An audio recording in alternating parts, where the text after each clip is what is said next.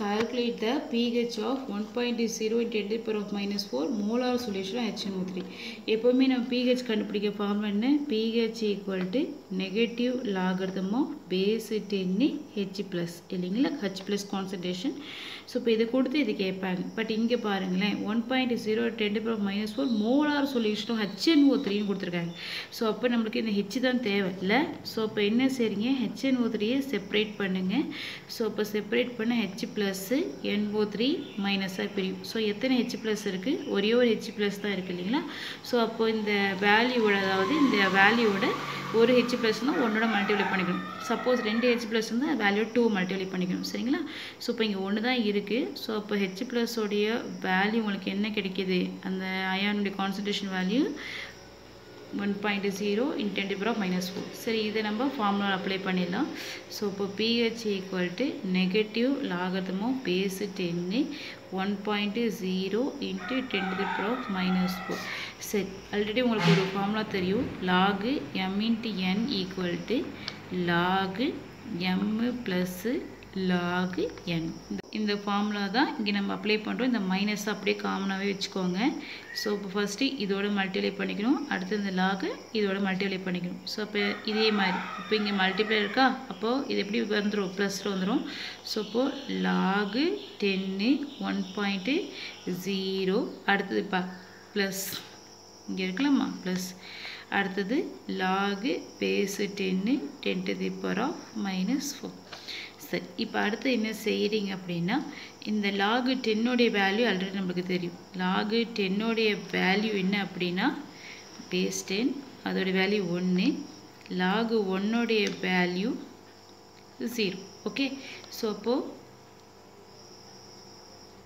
Log 1 value 0. அடுத்து இங்கே மேலே இருக்கலாமா பவரில் இது என்ன சரி இங்கே முன்னாடி கொண்டு வாங்க. ஆல்ரெடி இங்கே ப்ளஸ் இருக்குது அங்கே மைனஸ் ப்ளஸ் மைனஸும் மைனஸ் 4 ப்ளஸ் மைனஸும் மைனஸ் சரிங்களா? ஸோ அப்போது இங்கே 10 to the power of base 10 கண்டிப்பாக போட்டுடணும். இந்த 10 லாகு 10 வேல்யூ என்னப்பா? நெக்ஸ்ட் ஸ்டெப்பில் லாகு 10 மல்டிபிள் தான் இருக்குன்னு அர்த்தம். Log 10 value 1. சரி அடுத்தது மல்டிப்ளை பண்ண மைனஸ் மைனஸும் ப்ளஸ் ஆயிரும். ஸோ இப்போ உங்களுக்கு 4. ஸோ இப்போ pH உடைய வேல்யூ 4 கிடச்சிருக்கு. ஸ்டூடெண்ட்ஸ் இப்போ இங்கே கொடுத்துருக்க சம் என்னென்னா வாட் இஸ் த pH வந்து உங்களுக்கு கேட்டிருக்காங்க. உங்களுக்கு வேல்யூ கொடுத்துருக்கிறது 1.0 in 10 to the power of minus 5 molar solution KOH வந்து கொடுத்துருக்காங்க. எப்போவுமே நம்மளுக்கு pH கண்டுபிடிக்கணுன்னா H plus ion concentration value கொடுப்பாங்க இல்லைங்களா? பட் இங்கே வந்து உங்களுக்கு மாற்றி கொடுத்துருக்காங்க. ஸோ இப்போ இந்த மாதிரி ப்ராப்ளத்தில் என்ன பண்ணுறது? அதுவும் வந்து டைரெக்டாக வந்துட்டு நம்மளுக்கு கொடுக்கல. அதாவது மோலார் சொல்யூஷனாக KOHன்னு கொடுத்துருக்காங்க. ஸோ அப்போ என்ன செய்கிறீங்க? ஃபஸ்ட்டு இந்த மாதிரி கொடுத்தா KOHை செப்பரேட் பண்ணுங்கள் அயானா K ப்ளஸ்ஸு OH மைனஸ் அப்படின்ட்டு செப்பரேட் பண்ணிக்கோங்க. ஓகேவா? சரி இப்போ அடுத்து என்ன செய்கிறீங்க அப்படின்னா இங்கே எத்தனை OH இருக்குது? 1. ஸோ அப்போ என்ன செய்கிறீங்க? 1ஓட கொடுத்த வேல்யூ மல்டிப்ளை பண்ணிக்கோங்க. ஸோ அப்படியே உங்களுக்கு வந்துடும் இல்லைங்களா? ஸோ அப்போது உங்களுக்கு இந்த OH அயானுடைய கான்சன்ட்ரேஷன் வேல்யூ வந்து 1.0 into 10 to the power of minus 5. சரிப்பா இப்போ அடுத்து என்ன செய்கிறோம்? நம்ம pH கண்டுபிடிக்கிற ஃபார்முலா அப்ளை பண்ணலாம்.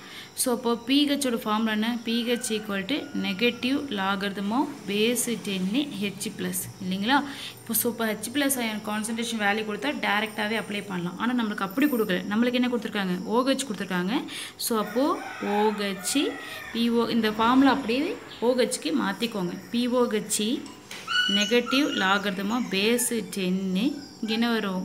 OH minus. ஓகே சரி இப்போ அடுத்து என்ன செய்கிறீங்க அப்படின்னா negative logarithm of base 10 OHோடைய value 1.0 into 10 to the power of minus 5 போட்டுக்கிட்டோமா? So அப்போ அடுத்தது இந்த டேர்மை உள்ளே மல்டிப்ளை பண்ணுங்கள். ஸோ அப்போது இந்த நெகட்டிவ் அப்படியே காமனாக இருக்கட்டும். லாகு 10 1.0 அடுத்தது plus log m into n equal to log m plus log n இல்லைங்களா? ஸோ அதுதான் இங்கே அப்ளை பண்ணுறேன். Log 10 10 to the power of minus 5. So அப்போ அதுக்கப்புறம் லாகு இங்கே இருக்கலாமா? அடுத்தது என்ன செய்யுங்க? இந்த பவரில் இருக்கிறத உள்ளே கொண்டு வாங்க, அதாவது இங்கே எடுத்துகிட்டு வரீங்க இந்த இடத்துல. ஸோ அப்போது இங்கே மைனஸ், இங்கே ப்ளஸ், ப்ளஸ் மைனஸும் மைனஸ், அடுத்தது -5 log 10 10. சரி, இப்போ அடுத்தது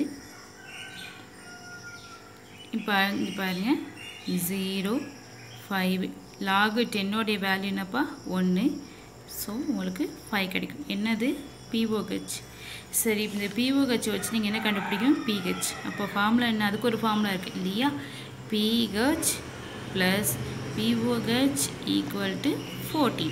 ஸோ இப்போ நம்மளுக்கு POH தெரியும், அப்போது pH தானே தெரியாது. ஸோ அப்போது pH இப்போ ஃபார்முலா எப்படி மாறும், 14 மைனஸ் POH. ஸோ அப்போது 14 POH நீங்கள் என்ன கண்டுபிடிச்சிங்க 5. ஸோ சப்ஸ்டியூட் பண்ணால் ஆன்சர் உங்களுக்கு 9 வரும். pHோட வேல்யூ 9. ஸோ இதே போல் தான் எந்த ப்ராப்ளம், 4th ப்ராப்ளம். ஸோ அதை நீங்கள் ட்ரை பண்ணி பாருங்கள். தேங்க்யூப்பா. இதற்கு ப்ராப்ளம் பாருங்கள். அவங்க வந்து ஹைட்ராக்சைடு அயன் கான்சன்ட்ரேஷன் வேல்யூ கொடுத்துட்டாங்க, அதை வச்சு நீங்கள் pH கண்டுபிடிக்கணுமா. ஸோ அப்போது ஹைட்ராக்சைடுன்னா ஹைட்ரஜனும் ஆக்சிஜனும் சேர்ந்தது தான் ஹைட்ராக்சி அப்படின்னு சொல்லுவோம். ஸோ அந்த ஹைட்ராக்சைடு அயான் இருக்குது. ஸோ அப்போது OH மைனஸ். ஸோ இப்போ இதோட வேல்யூ 1 × 10⁻−11.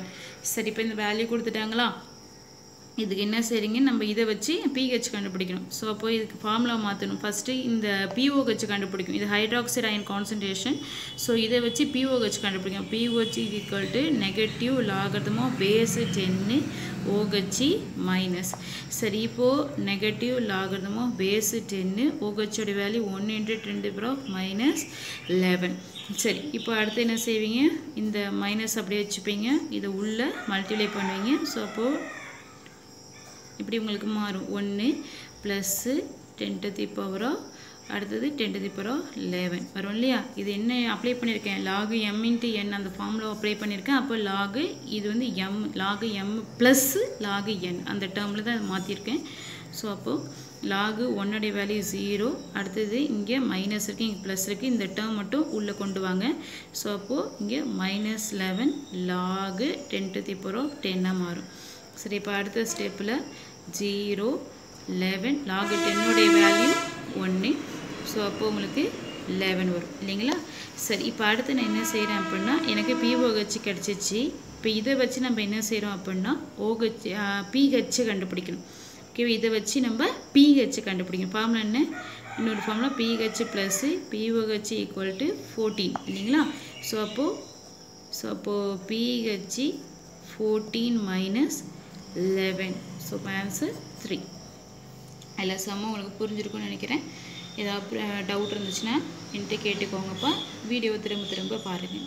அடுத்து ஒரு ப்ராப்ளம் இருக்குது, அதை பாருங்கள். What is the aqueous solution of potassium chloride is added to aqueous solution of silver nitrate. A white precipitate is formed. Give a chemical equation of the reaction. First அவங்க கொடுத்துருக்கிறது என்னப்பா, KCl potassium chloride. அதை எதில் add பண்ணுறீங்க, AgNO3 add பண்ணுறீங்க. So இது பிரிக்கும் பொழுது K + Cl - Ag + NO3 தான் பிரிக்கும். சரிங்களா. ப்ளஸ் எதை நோக்கி போகும் அப்படின்னா மைனஸ் நோக்கி போகும், இந்த ப்ளஸும் இந்த மைனஸ் நோக்கி போகும். ஸோ அப்போது AgCl கிடைக்கும். இன்னொன்று என்ன வரும், KNO3. இந்த KNO3 சேர்த்துக்கோங்க, அடிஷன் பண்ணிக்கோங்க. ஸோ இது உங்களுக்கு ஒயிட் ப்ரெசிபிட்டேட்டாக கிடைக்கும். அவங்க ஒயிட் ப்ரெசிபிட்டேட் கிடைக்கும்னு சொன்னாங்களே. ஸோ இப்போ இந்த AgCl தான் உங்களுக்கு ஒயிட் ப்ரெசிபிட்டேட்டாக கிடைக்கும்.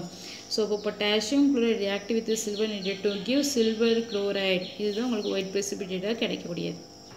ஸோ அடுத்து ஹார்ட்டில் பார்த்தீங்க அப்படின்னா சாலிட் சொல்யூஷன் A வந்து டீகம்போஸ் ஆகுதான். டீகம்போஸ் ஆகி இதை வந்து நீங்கள் ஹீட் பண்ணும்போது டீகம்போஸ் ஆகி உங்களுக்கு பீன் கொடுக்கும். அனதர் ஒன் இஸ் ஒரு கேஸை வந்து உங்களுக்கு கொடுக்குது. சரிங்களா. ஸோ இந்த வந்து சியை வந்து வாட்டரில் நீங்கள் பாஸ் பண்ணும்பொழுது உங்களுக்கு அது அசிட்டிக்காக மாறுதுன்னு சொல்கிறாங்க. ஸோ அதுதான் நம்ம இங்கே பார்க்க போகிறோம். ஃபஸ்ட்டு அவங்க சாலிடு காம்பவுண்டு கொடுத்தாங்க இல்லைங்களா. அந்த சாலிடு காம்பவுண்டை, அதாவது பேஜ் நம்பர் 153ல் ஹார்ட் கொஷின் தான் பார்த்துட்ருக்கோம். ஸோ இப்போ இந்த சாலிடு காம்பவுண்டு ஏவை எடுத்து நம்ம ஹீட் பண்ணும்பொழுது டீகம்போஸ் ஆகும்னு சொல்கிறாங்க. ஸோ அப்போது கால்சியம் கார்பனேட்டு இதை எடுத்து நான் ஹீட் பண்ணுறேன். ஹீட்னா இந்த மாதிரி சிம்பிள் போட்டு ஹீட்னு அர்த்தம். ஸோ இப்போ ஹீட் பண்ணால் இது உடஞ்சிரும். இந்த CaO தனியாகவும் அதாவது CO2 கேஸையும் உங்களுக்கு கொடுக்கும். அப்போ ஏ யாருன்னா CaCO3, இது B, இது C. ஓகே, இப்போ இந்த CO2வை எகைன் நம்ம வாட்டரோட சேர்க்கும் பொழுது உங்களுக்கு என்ன கிடைக்கும் அப்படின்னா H2. எத்தனை அங்கே ஒரு ஆக்சிஜன் இருக்குது, இங்கே ஆல்ரெடி 2 ஆக்சிஜன் இருக்குது, அது சேர்ந்து CO3 மாட்டோம். H2CO3 இதுக்கு பேர் என்ன சொல்லணும்னா கார்பானிக் ஆசிட் அப்படின்னு சொல்லுவோம்.